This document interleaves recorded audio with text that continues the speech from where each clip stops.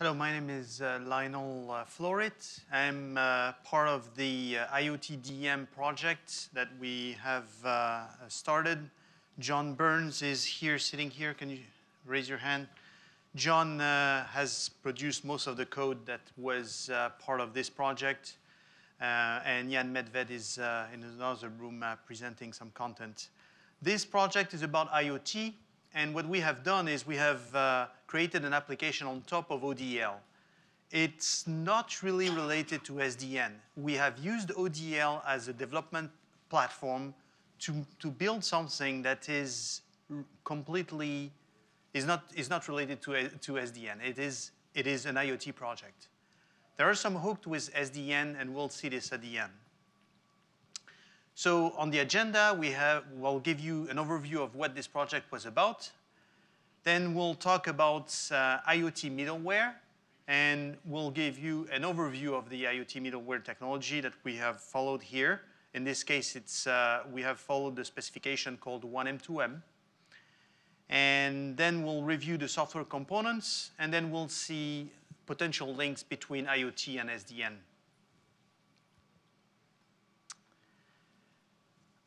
IoT DM at the Linux Foundation. We started the project in December 2014. The goal was to produce an IoT middleware over OpenDaylight. As I mentioned, based on 1M2M, and basically we wanted to have the bare bone resources support for that. So minimal implementation, but this would get us started. The delivery was in Lithium release, and you have a pointer to the project page here. So the overall architecture is shown on this slide. We have reused the infrastructure of ODL to build our application. We have reused the data store.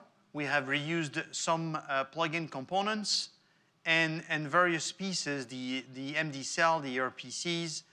And on top of that, we have our data collection function. This is the IoT DM function. This coexists with other ODL services. At the bottom of the slide, you see various plugins. In the case of ODL, those plugins connect to network elements. For us, the elements at the bottom could be network elements, but they are mostly things in the context of IoT. A network element could be a thing, but you could have pacemakers or traffic lights. Those are things. Our plugin look very similar to the ones we have in ODL. We have, as a matter of fact, we have leveraged the SNMP plugin in some cases.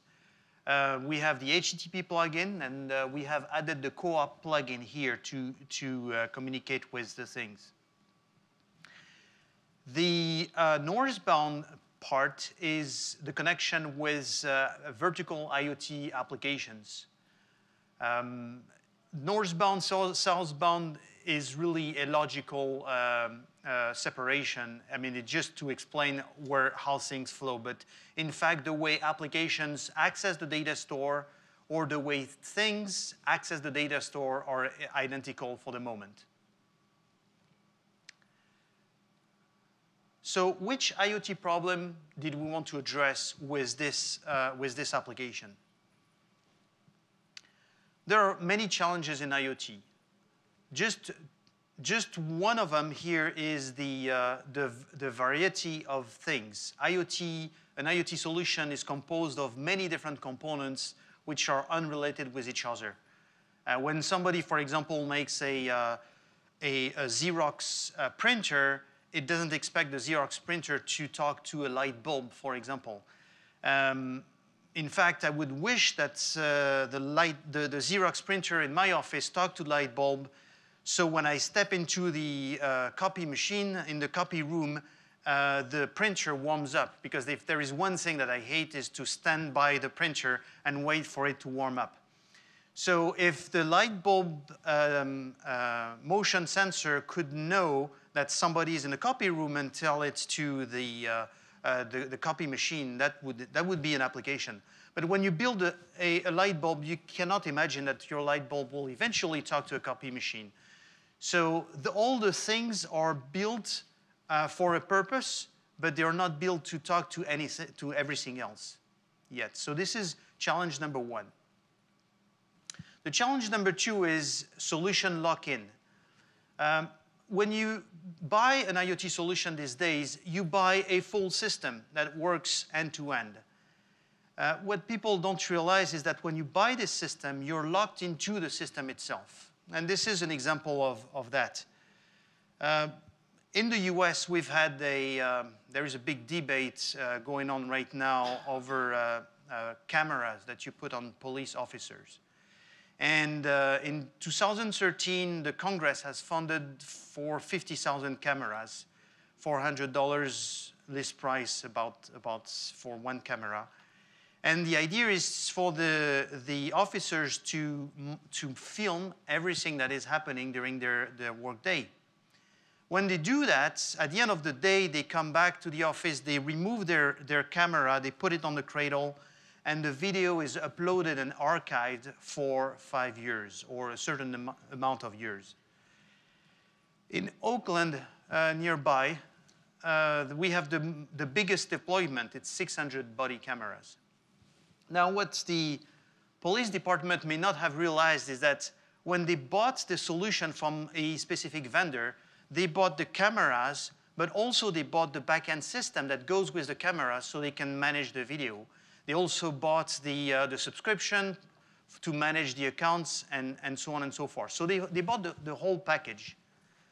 What would happen if they are not satisfied with those cameras, or they want to introduce a new model, or somebody pitched them that instead of having a brick to your chest, you could have a pin camera behind the badge from another vendor? How would they integrate those new cameras into the existing deployment they have? Well, most likely they can't do it. They will have to deploy another system in parallel. Same with the back end. If they are not happy with their back end, but they want to keep the cameras, since the back end and the cameras are sold by the same vendor and it's a proprietary deployment, they cannot change the back end because they would have to change all the cameras. Another way to deploy this is to have this middleware.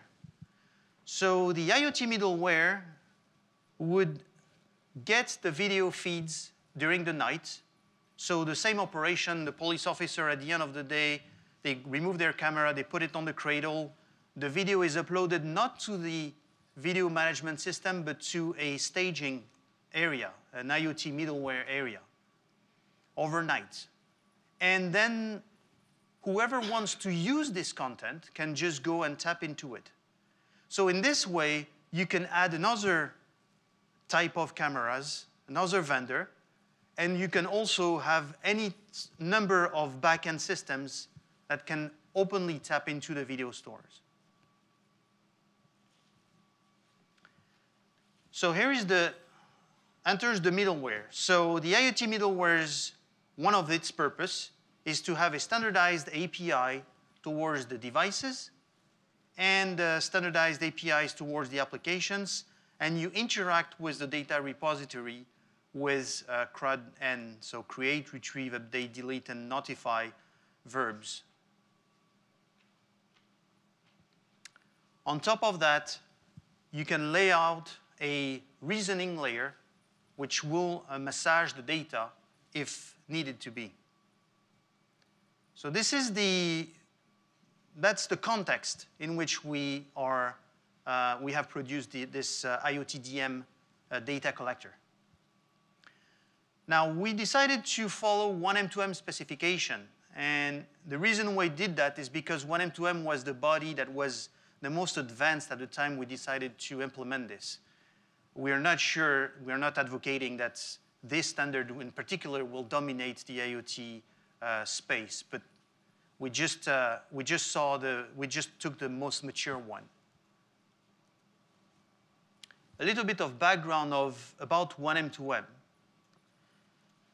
So the purpose of 1M2M is to have a common embedded IoT middleware across various verticals. So it's that when we say vertical in IoT, we mean transportation, energy,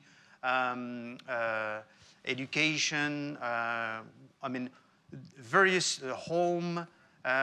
Those are specific verticals that usually IoT systems are optimized for. 1M2M wants to cut across and have a common layer for all of these. So it enables the interoperability, as I mentioned, across multiple devices. And it was created by a group of SDOs which realized about 3 years ago that they were working on the same thing. So instead of developing parallel and the same thing in different places, they realized that merging the efforts was of the benefit for everybody. Notice that those SDOs come from all continents, so this is really a global effort. There are about 200 member companies in 1M2M at the moment. So specifically what they are defining is a set of services. As I mentioned, those services would provide data exchange, and that's the piece that we have implemented in the ODL IoT-DM project, remote device management, security and access control, and connectivity handling. These common services have interfaces to applications. They have interfaces to the network in the sense that they will be able to interact with the network and consume services that the network may offer. And also it has an interface towards other instances. So this could be fully distributed. In fact, when this is deployed in the 1M2M spirit, you would have 1M2M instances on gateways, and then you can have a hierarchy of gateways and eventually have a data center instance. So it's a RESTful architecture. All IoT entities are represented in the tree as resources. Applications, devices, data, access rights, billing, everything goes into a resource tree. The attributes of the resource tree describe how the system should manage the resource tree. You can imagine that if you start collecting data from things, your resource tree may grow at an exponential speed. And you want to be able to have the knobs so you keep in check the size of your tree and the shape of your tree. For example, you may want to say, I want to collect data, but I don't want to collect to keep them more than 1 hour or 1 day or 1 month. I want to limit the number of instances of measurements I collect for a specific device. All of this information is embedded into the IoT resource tree. The tree representation is standardized. So any entity that wants to access this tree will know how to navigate the tree, but the implementation itself of the tree is not. So we have implemented this inside the ODL infrastructure using the in-memory data store, but somebody else could implement it the same tree with the same facade, if you will, but of course on a completely different technology. So by understanding a common tree, IoT components can interoperate. If everybody knows how to navigate the tree and where to find information in the tree, they will know where to find the measurements, they will know where to find the access rights, they will know how to limit access to certain portion of the subtree, and this is all published by 1M2M. This is an example of the resource tree as per 1M2M specification. The square rectangles are the resources, and the bubbles are the attributes. So you have, for each resource, you have a set of attributes that tells the system what to do with the resource and how to manage it. For example, who created it, the maximum number of instances you have on the tree, the location of the resource, so where it was created, where the record is coming from, etc. So this is all metadata that is well defined and published. Some resources are very interesting. So when somebody wants to observe the tree, for example, an application wants to know if things change in the tree, they can create a subscription under a specific resource. And if this resource changes, then the external application can get a notification. For example, you could say, notify me if the temperature of this room exceeds a certain level, then you can get a notification. Or if you have a new measurement of something, then you can get a notification.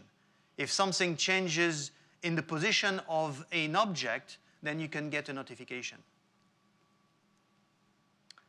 Another interesting attribute is this ontology reference. Ontology reference is it's a pointer to the explanation of what the data means. Because once the data is deposited into the resource tree, for other entities to consume it, they need to understand what it means. They need to understand that number 5 is kilos or meter per second or something else. So in the standard, they have thought about this layer of reasoning on top of that, and this is one of the hooks, the ontology reference.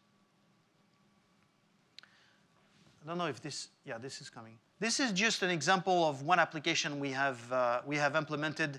It's just one of the one resource tree representing this application. It's called location application entity, and what we have done is basically we have created an app that can find objects based on different technologies. So if my phone supports GPS, my phone can also be located with Wi-Fi. If I walk in this room and there is indoor Wi-Fi, there could be another way to locate my position. Or I can have Bluetooth and iBeacons in the room, and I can even more precisely locate my position. So there are several ways to locate things. And in the application we had created, we had this resource tree where we have the MAC address. I actually can use my pointer.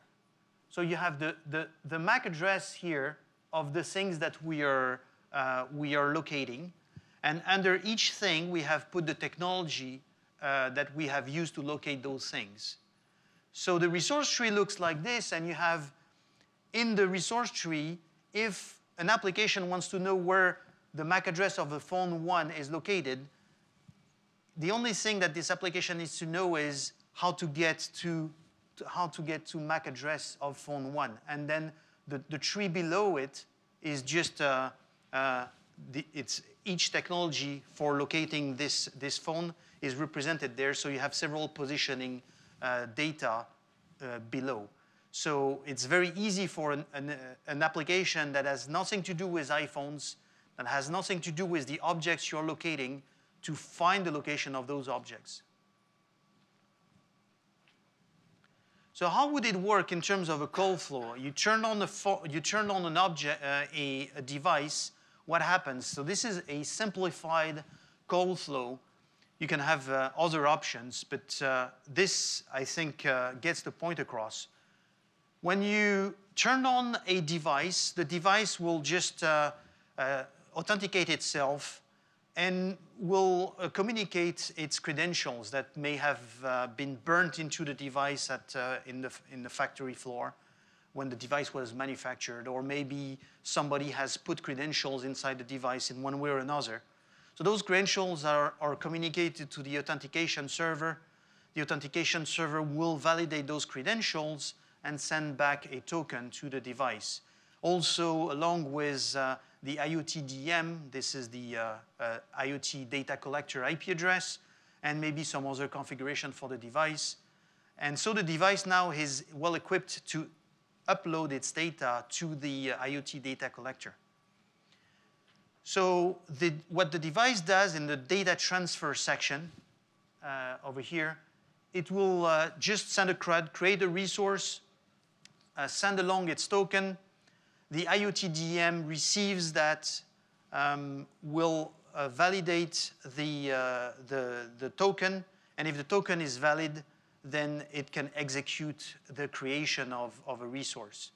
In the context of our project, we have not implemented the token and the security piece. We have just implemented the writing. So for now, in Lithium, as it stands, any device, when you turn on the device can just go into the IoT DM and ODL and just write into the resource tree.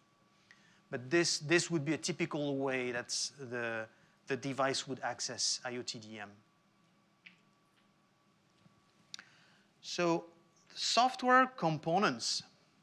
The various software components involved here, typically you have, so first off, you have a client and you have the middleware running on ODL. The exchange between the two, if one follow the 1M2M specification, will be in form of JSON. We support JSON. 1M2M has also provision for XML. We decided to only support JSON because we feel that it makes more sense, it's more compact. And for real scenario deployments, we expect that JSON will be mostly used. So basically, 1M2M has specified the format of this message at the bottom here. And you have a client. The client could be an IoT application, or it could be your toothbrush or your fridge. And you have the server on the right-hand side with the data store. The client has an IoT application. The IoT application running in the client is the logic that defines what this device is supposed to do. So if the device is supposed to measure temperature, then this IoT application is the interface between the physical part of the client, if you will, and produces useful data. The IoT application will call some methods from a device plugin. What the device plugin typically will do, it will present to the IoT application functions to call, classes to call in the native language that the IoT app is written, and will turn this into a JSON format. So you don't have to, so the person writing the IoT application doesn't really have to understand or to build by hand the JSON payload that is compliant to the 1M2M specification. Although this is possible, those two pieces, the device plugin and the IoT application, could also be bundled. But we expect that it will be easier to produce IoT applications when the device plugin is already freely available. So you don't have to mess too much with JSON. We have, in the context of the IoT DM project, we have produced a Python client and also a Java client that we have made available. Then you go to the protocol binding. So your JSON format, your JSON payload has to write over something. CoAP, HTTP is what we support. We will add the support for MQTT in Beryllium. And then the data flows onto the data collector to ODL IoT DM and the reverse operation. So there is the southbound plugin here at the bottom. And it communicates with the protocol plugin, which basically receives the JSON payload, turns around, calls an RPC, and send the data to the core functions. The core functions of IoT DM will receive this JSON payload, will check if it's valid, will go over the 1M2M procedures to write into the data store, and eventually the resource tree is built this way.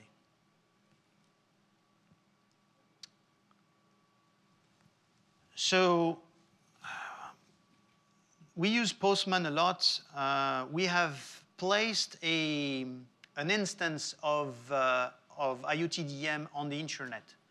So if you want to do CRUDs to it, you can certainly do so. Here, in this case, what you're seeing here is an example. So we have a sandbox at this address, and this is what you're seeing here is a well-formatted message for to create a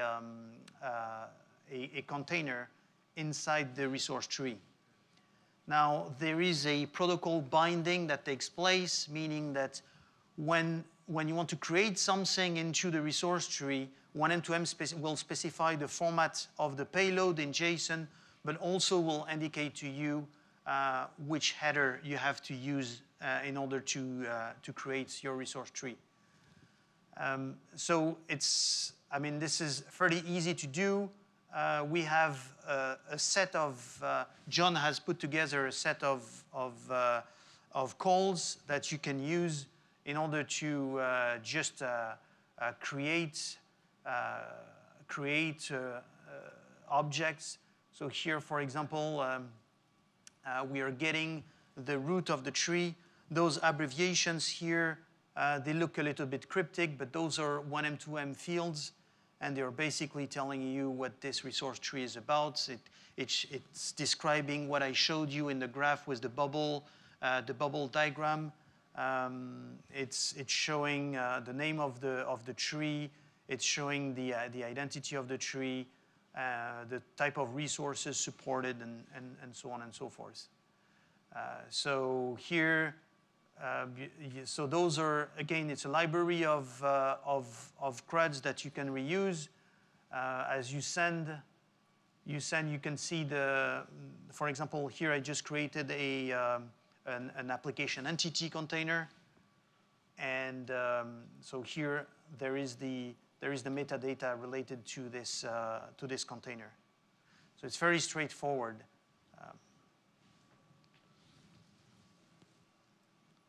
And again, easy for you to test because the instance is running on the internet. So you don't even have to install anything on your local system. Now, there are some cases where you cannot modify the client. You may interface, for example, with routers or with devices that you don't control. If that's the case, then there is also an option to connect non-1M, 2M aware clients. If those non-1M, 2M aware clients talk another protocol, then what you have is the need to develop a proprietary plugin. One example of that, it's not really proprietary, but it's not 1M, 2M, is when we connect to routers, we wanted, for example, to know the load of a specific port to a router. So we used SNMP, and in this case, well, the payload and the proprietary communication is actually SNMP to a router. So the router is the client. It does the routing business. It talks SNMP to the southbound protocol plugin from ODL. And then the proprietary plugin basically takes the SNMP payload, format it in a 1M, 2M format, turns around and calls and sends it north to the core functions over an RPC. Very easy plugin to develop.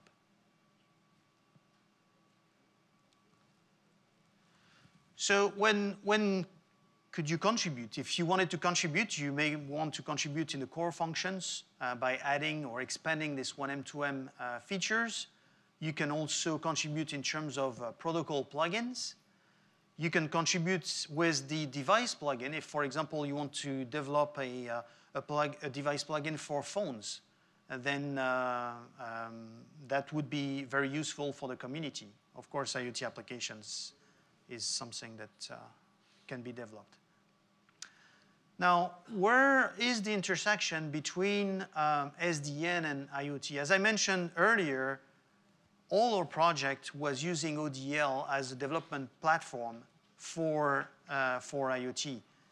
But there are, once you have the IoT data on the controller, there are things that you may want to do that could be interesting.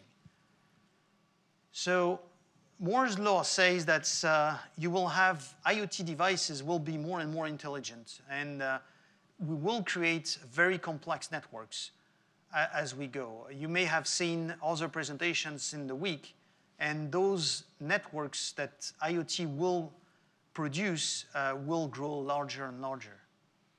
So manual management is not going to be an option for all of these things, and we'll have to find a way to steer the traffic or to maintain the traffic of IoT and to manage this myriad of little bursts of traffic we'll get into the data store. So two main topics emerge is the data plane management and NFV. So data plane management meaning maybe you want to isolate the IoT traffic. Maybe you want to protect the IoT traffic. Maybe you want to isolate a certain flow because you want to observe it from a given device. So this is definitely a topic of interest. NFV, of course, is in the mix because you may want to send the traffic of a certain of a device into a firewall because you have detected that all of a sudden your fridge was downloading hundreds of megabytes of data from your network. And so that's not what a fridge is supposed to do. So maybe you want to observe that fridge. And maybe you want to take just this flow and send it into a deep packet inspection or intrusion detection system. So security is also a big deal. So data plane management, security, you want access control policies and authentications. Maybe you want to nail statically the to pair the devices to a given IoT DM instance.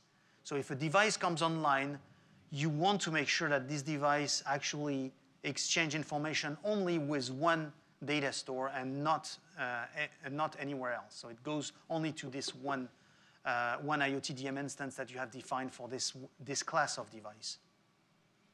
Traffic engineering capabilities, as I mentioned, it can help segregate or block some network passes, and the policy distribution also. So GBP may be playing a role here. Those are things that we are actually looking at. So in conclusion, ODL has proven to be a flexible platform for IoT for us. The IoT DM project was released as part of Lithium. It brings IoT data awareness to an SDN controller. And there is synergy between IoT and SDN, and security and resource management are definitely two topics worth exploring. If you're interested in more and you want to participate to our project, well, first, if you're just interested in seeing how it works, you can go to the developers.cisco.com and you can find the IoT DM sandbox. This is where we put the instance of IoT DM, so you don't have to install anything. If you're a developer and you have the need to interact with a 1M2M compliant system, then you can do it for free here. So again, if you're a developer, that's something you can do, or you can also install the IoT middleware locally. We have instructions on how to do that. As you install ODL on your system, you just enable the ODL-1M2M feature, and off you go. You're all autonomous, and you can CRUD to your system locally. If you're a Java developer and you want to contribute to the IoT middleware, then you can come to our page and find us there.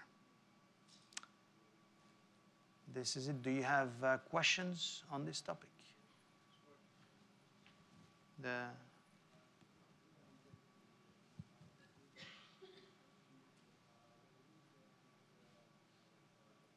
No questions? Yes?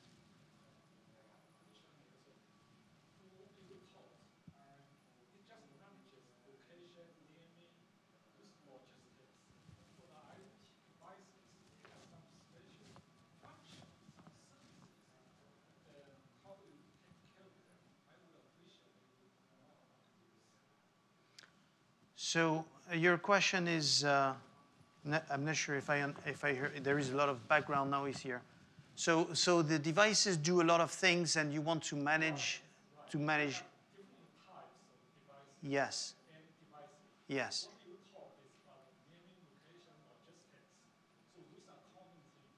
Yes.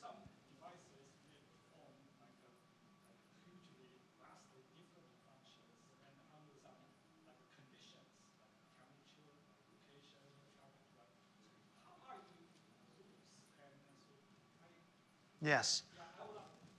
Yes, I understand. So thank you for the question. So the question is, you have a plethora of devices and they export very unrelated information. And how do you reuse that information as you receive it? This data repository is generic. So you can receive information from any type of device doing any sort of things. What the device needs to do is it needs to be programmed to know where to write its information. And once it knows where to write the information in the resource tree, it will deposit its information there.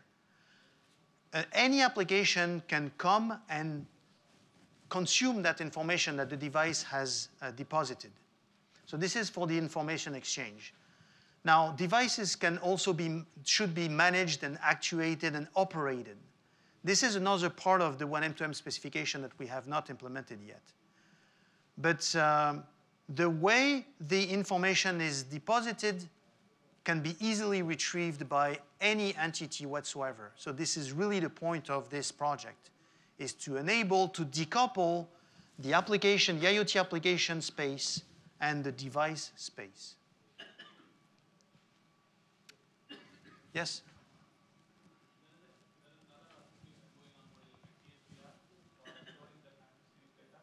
Yes. Yes. Thank you for the question. So there is a time series data project that is going on, which allows any type of data to be written into known databases, Cassandra, H2, and other SQL. This is, for us, one of the biggest benefits of being an application running on ODL, because we will get this for free. So we will have this API, the API of this project, and we can just push data towards this project, and we get the benefit of having those databases behind ODL. So for us, it's fantastic. So I mentioned other southbound plugins that we were reusing from ODL. Earlier, there is XSQL also. This was another project which can turn this resource tree into an SQL structure. We can export to SQL, we can export to CSV, and we haven't done it. We have just reused what was there from the existing ODL infrastructure.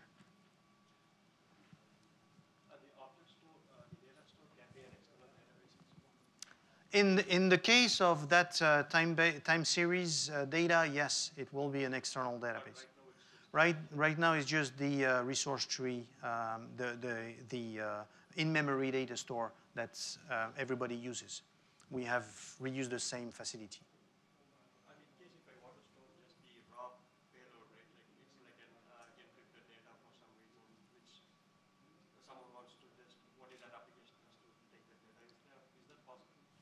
Totally possible. You remember the JSON format?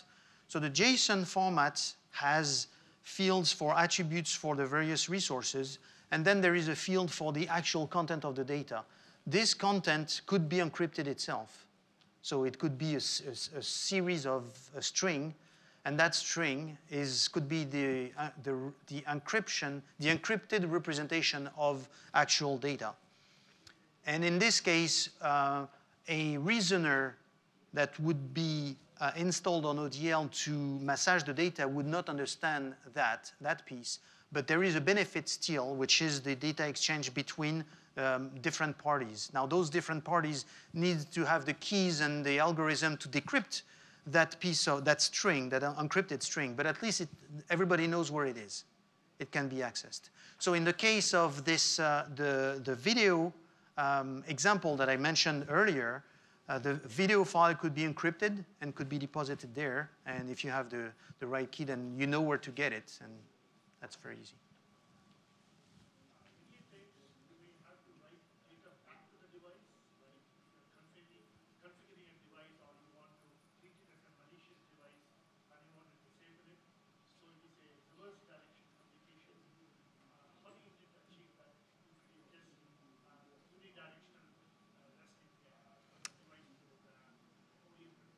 Yeah. So, so the question is, how do you push data to the device, and how do you deal with rogue devices if the device starts to misbehave? Pushing data to the device, you can send notifications to the device. Now, it depends on the underlying protocol. For example, HTTP does not really support that. You have to do a post to the device if you want to do it. So HTTP is would not be the best. WebSocket, if you, this is in the plans. It's being defined in 1M, 2M. So this is a way to communicate bidirectionally with the devices and to wake up the device. Co-op is also another way. So co-op allows the device to keep the connection in an observed state. So you can observe resources, and then the data store can send notifications to the device this way. So it will depend on the underlying protocol. I believe SDN can also be a way to deal with the rogue devices. So if you realize by observing the resource tree that a device is not really quite behaving properly, then this is maybe a good place for SDN to play and to, as I mentioned, redirect transparently the flow from the device to some sort of inspection engines, virtualized functions before the flow arrives to the data store.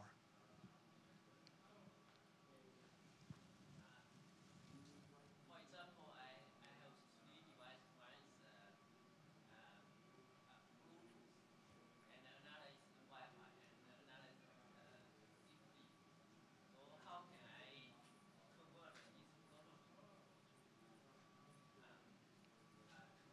middleware so that IoT application can control that device? So the question is, if you have multiple protocols in the access, Bluetooth, Zigbee, Wi-Fi, how do you actually control those devices or access those devices? From the perspective of IoT DM, we expect IP and we expect some wire protocol over this. We are not aware of the underlying mechanisms of the communication. So in this case, JSON runs over HTTP, which runs over the whole stack. Bluetooth, Wi-Fi, all of this are below. They are a big problem in the field of IoT. But for us, in the regard of data exchange, we're a layer above, if you will. Right? So we are unaware that the device is connected Bluetooth, or if it's a simple $1 device or a huge locomotive train.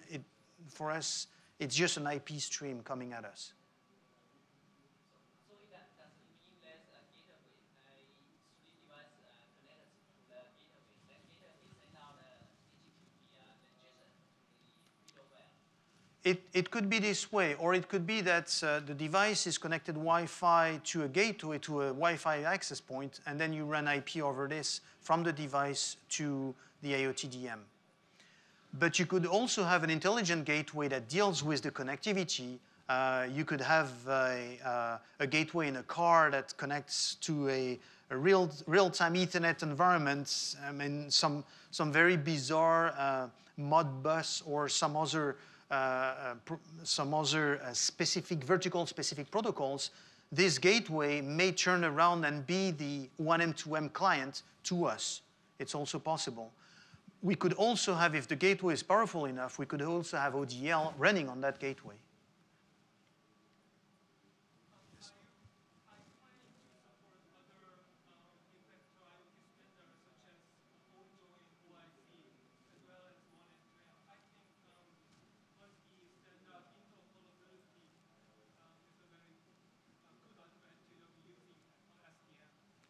You're absolutely correct. We are looking at OIC at the moment, and we believe that 1M, 2M and OIC should be bridged together. In the real world, you will not have a space that will be solely dominated by one set of standards. You will have in real life vendor A and vendor B, they will happen to have implemented different specifications. So OIC is definitely something we want to bridge into. 1M2M has just proposed a work item to define a gateway function between OIC and 1M2M. This is something we could certainly implement here, and we are waiting for this work to develop a little bit, and maybe we'll come back to it and make it available in IoT DM.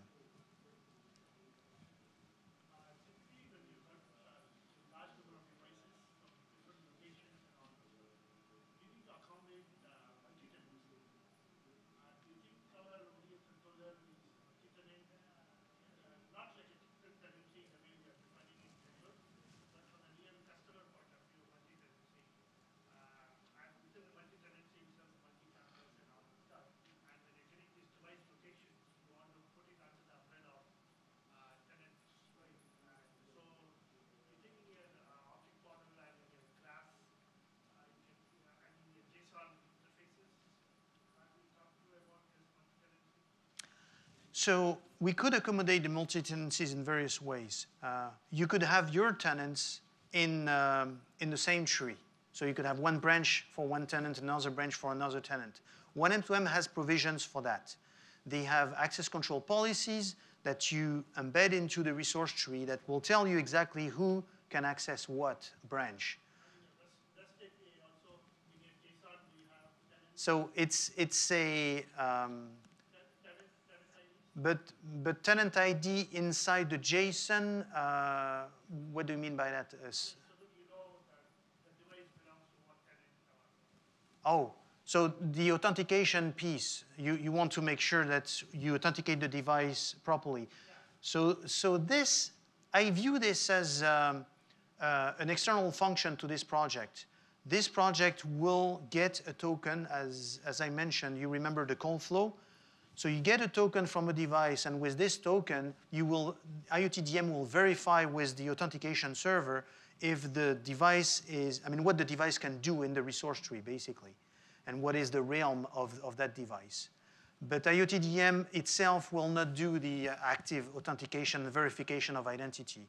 Will rely on something external. Yes, 1M2M is defined in the spirit of having multiple customers in it. We could also support, actually we do support multiple trees.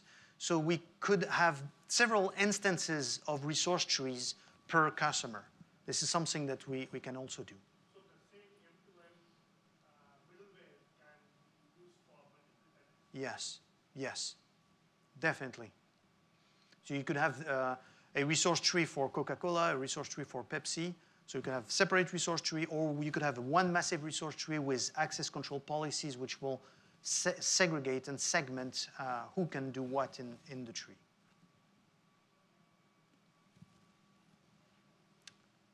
Other questions? Thank you. Thank you for your time. Thank you.